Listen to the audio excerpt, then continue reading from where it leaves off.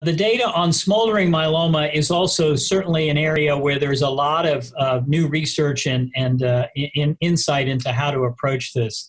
There recently was a paper published by Dr. Gobriel and her colleagues that demonstrated and confirmed some earlier findings that there were subsets of patients that might have a higher risk of progression to symptomatic myeloma based on some genetic or genomic components.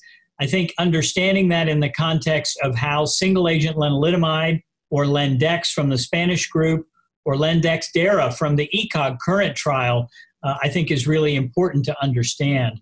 There were also trials that evaluated much more aggressive treatment for these patients.